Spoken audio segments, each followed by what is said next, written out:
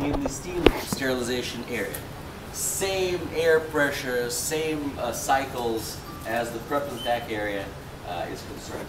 So, as you recall from our lectures, we have several different types of steam sterilizers. Gravity air displacement sterilizers, usually the domain of tabletop sterilizers, okay? And dynamic air displacement sterilizers. Gravity air displacement uses expanding steam to push out the residual air, while dynamic air displacement machines such as these guys right over here, okay, use a vacuum cycle to pump the air out of the chamber. So we start off with a vacuum. These are very sophisticated machines. This one says door open, so I'm going to open the door right over here. Stainless steel chamber. Very heavy door that locks and cannot be opened during the cycle.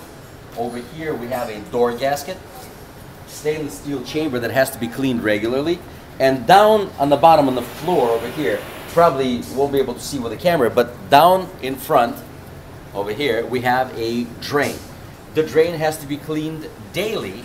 Otherwise, if the drain is clogged, you cannot remove condensation from steam there. And if you can't drain the water out of the chamber, you produce wet packages. Wet packages equal unsterile, and the entire sterilization process has to begin in the decontaminant.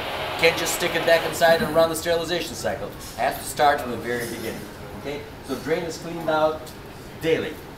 We clean the chamber with manufacturer-approved products only.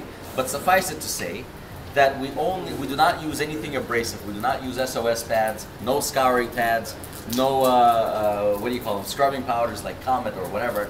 None of that stuff. Only manufacturer-approved materials. All right.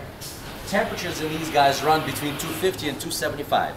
Dynamic air displacement Fahrenheit, which goes from 125 to 135 Celsius. All right.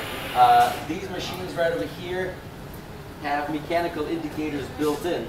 You got pressure gauges, you got temperature gauges, and you have what do you call it, timers.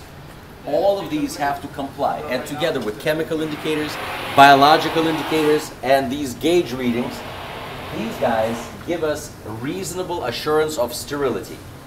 Okay? So as I mentioned before, a biological indicator has to be put down in front next to the drain. Next to the drain would be the last vestiges of air that hasn't been removed. A pocket of air would make it more difficult to sterilize. That's where we put our biological indicator, because if we can sterilize down there by the drain, we can sterilize anywhere in the chamber. That would be the assumption. Okay? Outside, which you can't see outside the chamber, there's a jacket. Jacket keeps the chamber warm because we have the same pressure and temperature in the jacket as we do inside the chamber. That prevents condensation. Another piece of anatomy of the sterilizer is something called the thermostatic trap. Thermostatic trap shuts off, closes off the passageway for air and steam when you reach proper temperature and pressure inside the chamber, so we can start building up steam pressure and temperature inside there.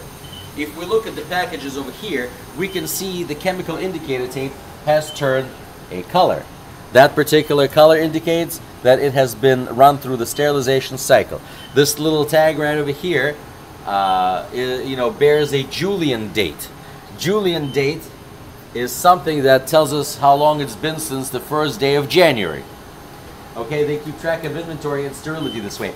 The sterility of a package is not usually guaranteed by time, though some of them do have an expiration date. Package sterility is event-based. Okay, meaning something happens to a package. What could happen to a package? It could fall. You could carry it in your hands, and you really shouldn't carry it in your hands.